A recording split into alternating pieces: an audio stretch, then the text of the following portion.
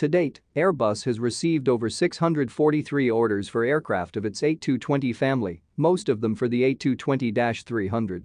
This aircraft flew as C-Series for Bombardier in September 2013 with its entry into service in July 2016. With 90 orders, Delta Airlines is the largest A220 customer, followed by JetBlue and Air France with 70 and 60 orders each. As one can see, the Airbus A220 has gained success with a number of airlines. What are the key contributors to its popularity and why is it possible to call it a game-changing plane? Before we begin, what do you think about A220? Will it be successful? Comment down your thought below. Let's see about the first feature. Exceptional fuel economy. The A220 has been designed to be a highly fuel-efficient aircraft. Airbus claims a fuel economy of 120 miles per gallon based on the number of passengers on board. When compared to other aircraft in its class, this model outperforms nearly every other model by a wide margin. For instance, the 737 MAX 8 delivers 103.2 miles per gallon, while the A321neo achieves 107.4 miles per gallon. It is also said that A220 will be able to achieve 20% better fuel burn than similarly sized aircraft. This reduced fuel consumption enables the aircraft to perform well for airlines now. Then comes the most important feature: passenger comfort. The aircraft was designed with passenger comfort in mind. It offers wide single-aisle seats, big windows, and a quiet flight.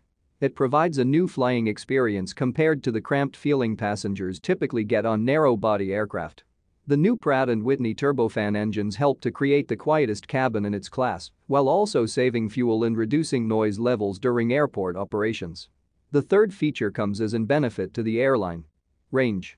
The aircraft has a range of up to 3,700 miles. It also recently received Transport Canada's approval for 180-minute ETOPS.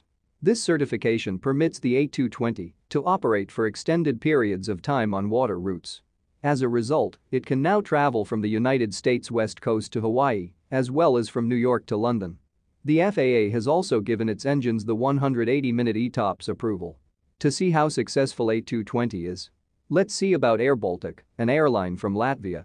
This airline with 50 orders have aimed to become an all A220 airline by retiring its current Boeing 737 fleet. A220 seems very promising for airBaltic, allowing it to grow from a small specialized carrier to the rising European giant. However, there are situations when depending on a single aircraft type isn't the best option, such as the grounding of Boeing 737 MAX type over concerns about the MCAS system. Nevertheless, the A220 seems very promising for airlines. Overall, the aircraft is a game changer because it transformed the narrow-body aircraft industry. The A220 is a passenger jet that offers high comfort, low operating costs, and a long range. It's an excellent option for airlines looking to serve smaller markets and create new routes that they couldn't previously offer.